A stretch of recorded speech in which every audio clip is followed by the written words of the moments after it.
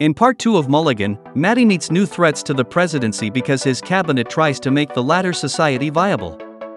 The series is streaming on Netflix. Matty and the others try to get the cruise members back to shore, but they claim to be happy partying on the ship. Lamar wants to land them because most of the travelers are his base and it would help him gain control if the vote is held. Zhao wants to know if they met his yacht at sea, while Lucy goes on board to defeat them.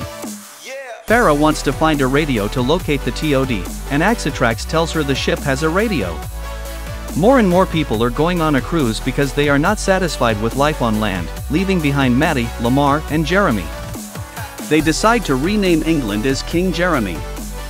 Lucy and Zhao realize that there is something strange with the passengers on the ship. They have a funny police force that catches anyone who refuses to party and puts them in jail. Sheila, the event coordinator, killed the captain just so people could celebrate. The people of Earth work together to escape and burn the cruise ship. Lamar, Lucy and Simon take it hard and fall into a depressing funk. Matty tries to cheer them up, but they realize he's been suppressing his feelings for years. Farah looks for TOD and assumes the robot has lost its mind.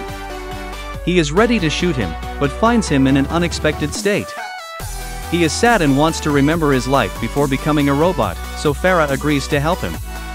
Matty learns that presidents have been assassinated before in history, so he tries to win people over by finding out what they like. Farah feels like she's being cocky with TOD, and Lucy helps her realize that she doesn't need to worry so much. When the heat wave hits, Farah wants to run the water pumps and keep the DC from flooding, but Lucy wants power for the air conditioners. They approach the problem in different ways and learn to appreciate each other's strengths. Lamar visits the beach with his mother and Axatrax escapes. He begins a relationship with Lamar's mother and helps him uncover some issues of contention. The vegetables are ready to be harvested, but Zhao starts a campaign calling them dangerous to get coverage.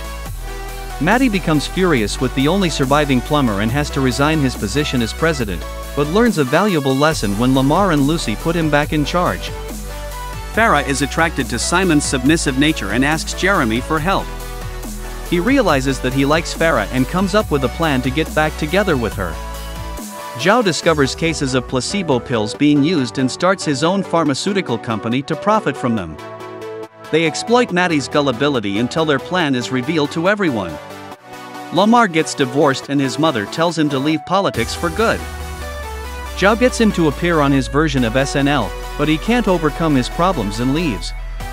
If Matty and Jeremy's relationship is strained, a visit to the peace talks at Camp David is recommended. Farah is ready to ask Simon out, but she finds him dating someone.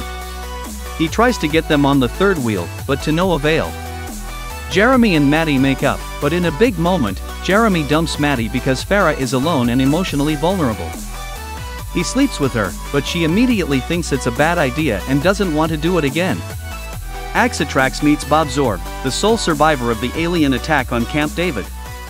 He tells her to come to DC so they can come up with their plan.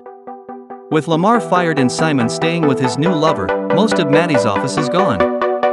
Farah also has to leave when Jeremy sends out the invitations to their wedding. Matty is angry that he will send him away. That leaves Matty and Lucy just doing chores and struggling to keep up.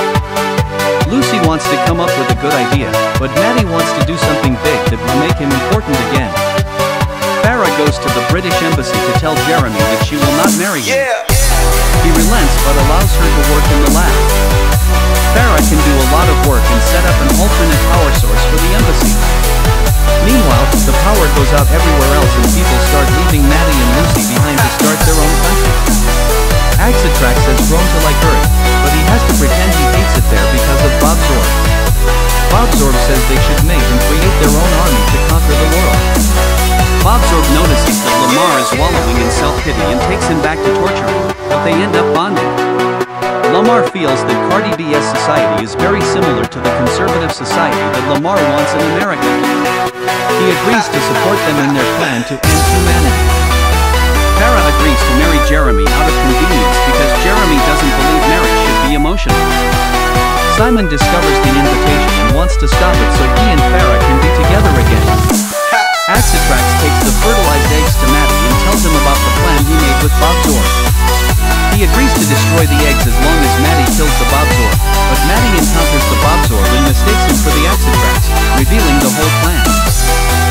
to his battle armor, Bobzorb learns that humans are not for him and that the church where the wedding is taking place is a death trap.